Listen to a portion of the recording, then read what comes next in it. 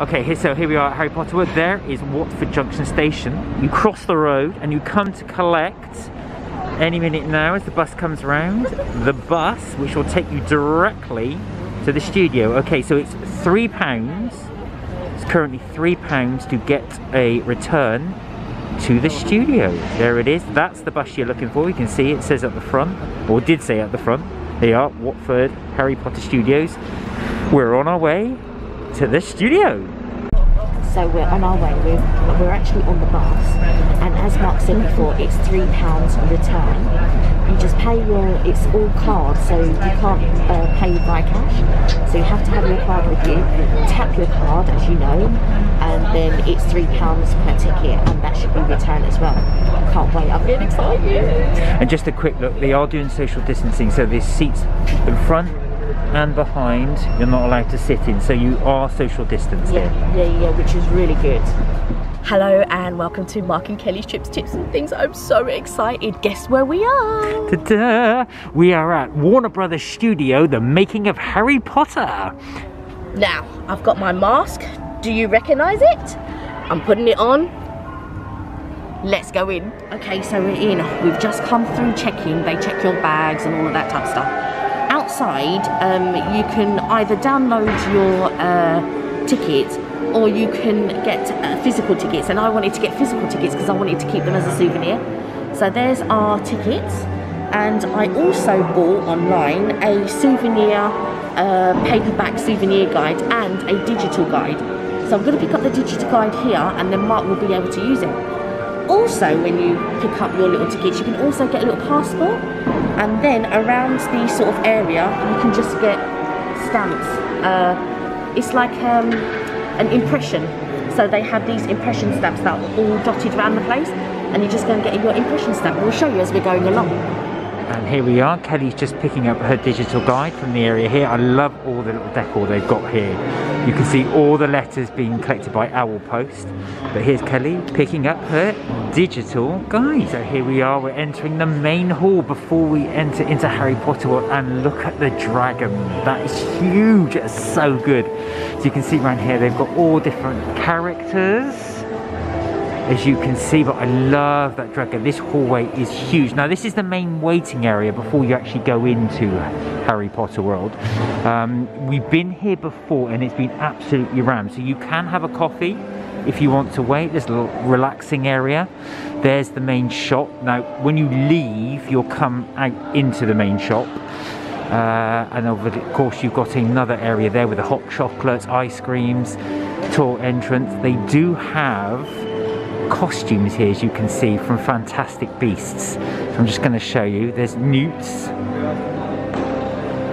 Albus Dumbledore there. We've got Jacob Kowalski, Queenie's, Tina Goldstein, Gellert and Credence at the end there. But there you go. So the main hallway.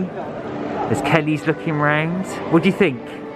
I love the main hall of this. I like the grandioseness of it. I like the fact that you can get a drink over there if you want to, if you arrive and your time, you're only for your time slot or anything like that, you can go and sit down and get a drink. I wanted to quickly talk, so we've got a digital guide and they wipe everything down, so everything's clean, everything's wiped down. You don't use it for the first 20 minutes because it's a guided tour. And you can just hit the play button and it explains how to use the device. You get the device and you get the little headset as well. Now this, I will have to double check and I'll put it in the corner of the price that I paid in order to get the digital device and the paperback souvenir guide. So yeah, that will be there. But yeah, that's how to use it. So I'm excited. With family that don't treat Harry very nicely. And there's his cupboard under the stairs where they kept him. So we've just come into the main, this is the very, very beginning of the whole process. We've just come through, there's his cupboard under the stairs, and we're just working our way round. So here we are, we're coming through. This is coming into the main entrance now.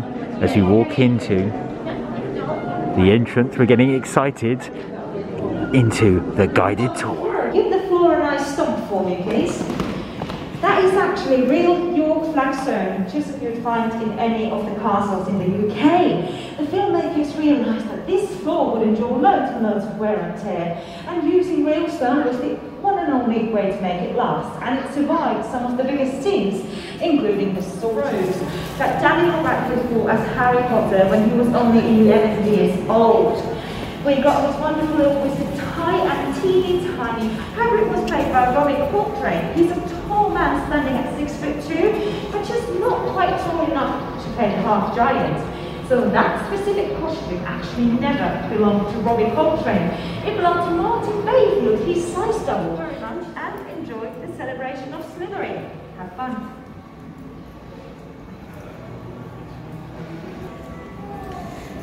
So here we are in the Great Hall, and we've come during the Slytherin celebration.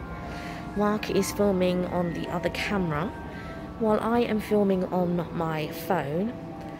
Now these are the tables of the various houses, but as you can see they only have 2 tables set up. But as the tour guide was saying, you can see that there is no roof, or no ceiling should I say, and that's because during filming they could change it to be they could change the ceiling to mirror the outside weather. But look how amazing, look at the doors there, amazing.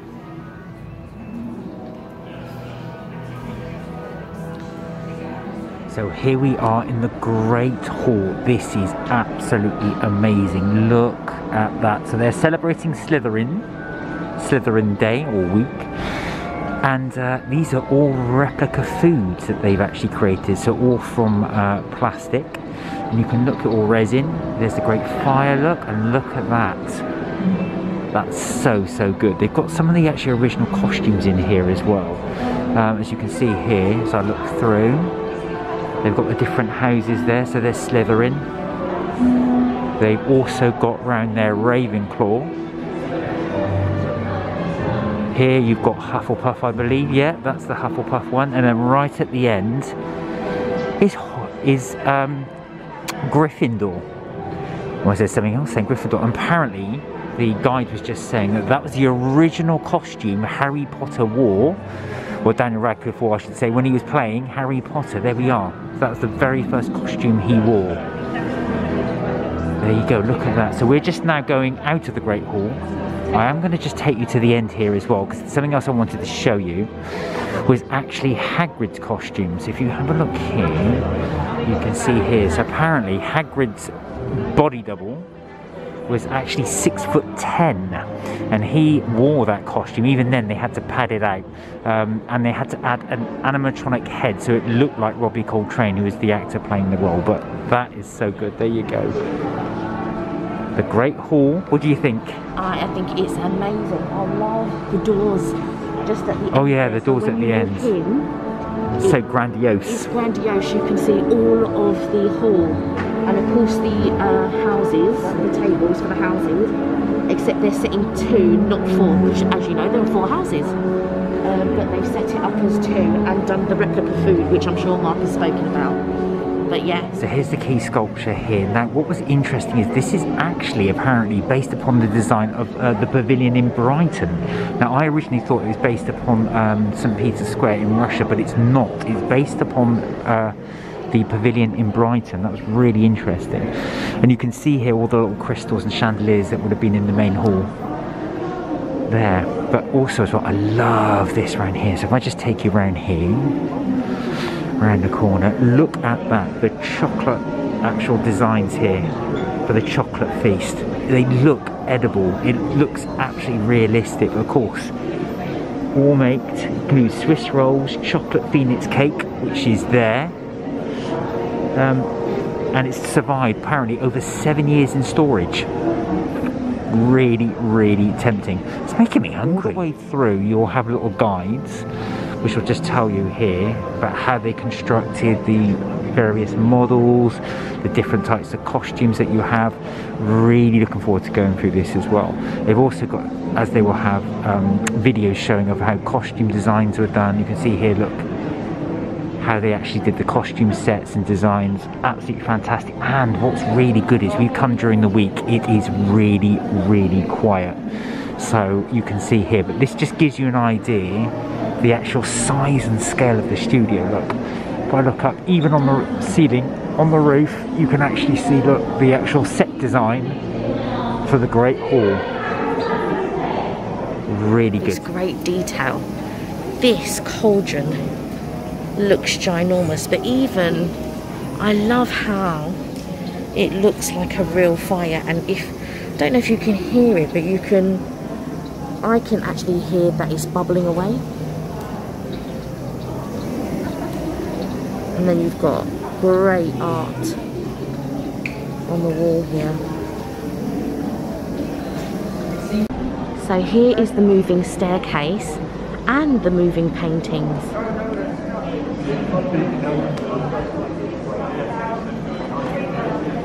So if I go around here, look at the artwork.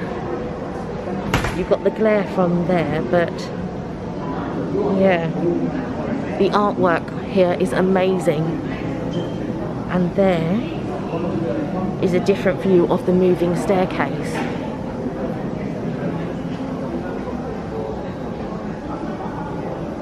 Looks amazing. And here are the proclamations. Let me see if I can zoom in. Don't know how clear I can get them, but there you go.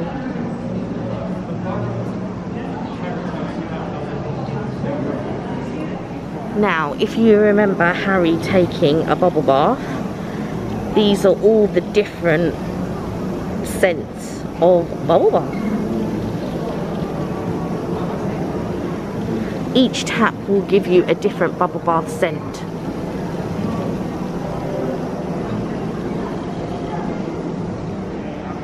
So here is the Gryffindor dormitory, Harry's dormitory to be precise. Just off the Gryffindor common room.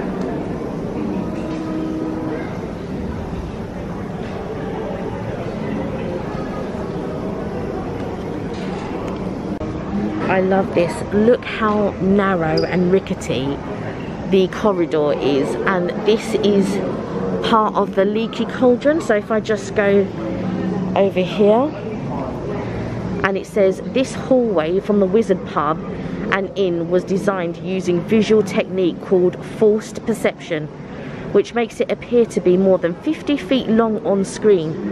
Forced perception is an ancient artistic technique that uses optical illusion to make an object appear larger, smaller, further or closer than it actually is. So there we go. Right, so all along, you're given a passport at the beginning when you come in. Make sure you grab one of these. That's what it looks like. And at various stages, you have to stamp this. So you'll get this inbox, which is here. And so they've changed it. It used to be you stamped it, but obviously because of COVID times, you don't touch it. You put it underneath, and there's a pedal at the base, which you can see. And you stamp on it. Well, I didn't do that very well in the middle, but you can just about see there's the emboss. Oh yes. So I'll let Kelly do hers. So like Mark, I'm going to get my one stamped. So as he did, I'm just going to pop it under here. It's difficult to hold the book and try and find. Yeah, that's what I did. I made them. That's it, you got it. Stand on it. So this is one thing they have changed. Before, like I said, you used to have a lever. You used to have but to do you know what we didn't see? Actually, it gives you a level to line it up with okay. here. And I have not pushed it right. No, I didn't either. So you can learn from our mistakes. Yeah. I took my off it, but you can just about make, if I can zoom in there. Yeah, you can just about make the emboss. Well, you got yours bang in. Wow. So if you look here, this is the mirror of Arisaid, which is actually desire spelt backwards. And this is where Harry comes and sits in front and sees his parents and that he's with his parents, and that was what his deepest desire was to be with his parents. If you look over here, this is the entrance into, before you get to Dumbledore's office. Ah, I remember seeing this actually when we were in Florida. That's right, and it turns, so basically you step in, it turns, and then lifts you up and takes you to Dumbledore's office. And let's take a look at the office. It's so good. So the actual replica there, as you can just about see, I'm just behind the pillar, so I will move out for a little second. But the detail, you can see all the little potions in here, and if I zoom in here, inside are loads and loads of little potions in this cabinet. Right, let me move around a little bit so you can see. And there you go, look, there's Dumbledore's costume and his office. I'll just zoom in so you can see the costume. But there you go. And his desk. What a place to work. And you can just about make out the globe at the back there. So if you see all these paintings, they're all the previous headmasters. Oh, okay. These are all previous headmasters? These are all the previous headmasters before Dumbledore. I won't tell you what happens, but something else happens during the films, but I don't want to do any spoilers. But yeah, these are all the previous headmasters. And whenever Dumbledore queries himself or has a thought, he can confer with the previous headmasters, because as you know, they all move and talk.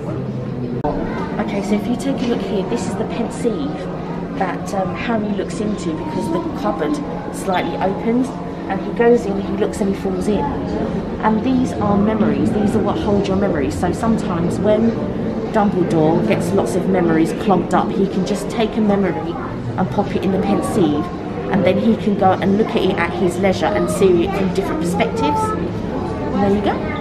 Well, I hope you know where we are now. We're in the potions bathroom with Slytherin. And So, there, have a look around. is that Slughorn? This is Slughorn. I'm learning, you see. What I love about this, look at all the various jars and bottles you've got here. If you look at the book here, and I'll zoom in because we're not allowed that close. Look, it's actually stirring itself. You can see all those jars and potions. Many, many glass bottles. I do love, I think that is so cool. It's that so cool. cauldron is just stirring itself. And the fact that they have different workbenches as well. Yeah. So if you're in a group, as you were at school, when you took your, chemistry class or whatever, you'd be seated at a bench, and it's just like that, a replica of sitting at your own bench, but this time creating your own potions. So here we are at Hagrid's hut. This is where the children run down from the castle just to come and visit Hagrid. Here we are, so Hagrid's hut. The detail on here is fantastic. Look at all the little knick-knacks and bric-a-bracs. His house is pretty cluttered. And actually, in fact, Kelly just pointed this out. We didn't see, there's actually on the side there, they've got the window open, so you can actually look inside there for a better detail. But they've actually gone to so much detail there, just to look inside Hagrid's hut. Now, if you watch the film, you can see that Harry and Hermione are outside looking in the window and seeing what's happening. Before, well, I won't reveal too much, but in one of the scenes, they're actually outside by the pumpkin patch and looking into the window. So here we are at the Burrow. We've got Evelyn is going to show us just some interaction. So put your hand. Do some carrot chopping for you. As you can see over there, there's a knife. So there's a knife and carrot. And over down here, the sensory that helps you chop. So you're going to hand over it. Look at that. The carrot. The carrot starts the chopping. Is starting to chop in. That is so cool. What does the other one do? The other one's washing the pan. Oh, is it? See over there, the pan. Oh, there's a pan. So I can zoom in. So you can see the pan. And down here, once the sensory. There we are. Once the sensory hits. Hey, look at that. Oh, if only all washing up and cooking were that easy. I could just hit the sensory thing. Job done. If only that was possible every day. So here we go, you can see Nagini. Yeah. Now call me morbid, but this is one of my favourite exhibition bits on there. Look at the snake. as it crawls, or she crawls up there. I just want to get round here so you can see. I'll just zoom in. There she is. It's quite realistic actually. You can see there, she's ready to strike. All the other characters watching there. The fireplace is all, it's so good and realistic. And as you can see, Lucius and his wife are so scared of Lord Voldemort and this whole scene of what's happening. They're horrified. You can see, you know, she's just here and she's just hanging. And they're torturing her, and Lucius is so afraid that he could be the next one that's going to be tortured in the same manner. Hang on, just stop recording, come on. And if you notice just here, her necklace that she's wearing, Let me just zoom in. Yeah, let's carry on. actually one of the Horcruxes. Ah, there we are. The Horcrux, right there. Here we are at the Death Eater's place, which can mean only one thing: time for another stamp. Oh, this one's a bit. There we go. Can you line it up? I'm gonna try. There we go. So that's what we were saying about lining. Foot on the pedal. And trying to find the pedal. There we are. Good stamp. Well, that's a good stamp. There we go. The Death Eater's hallmark.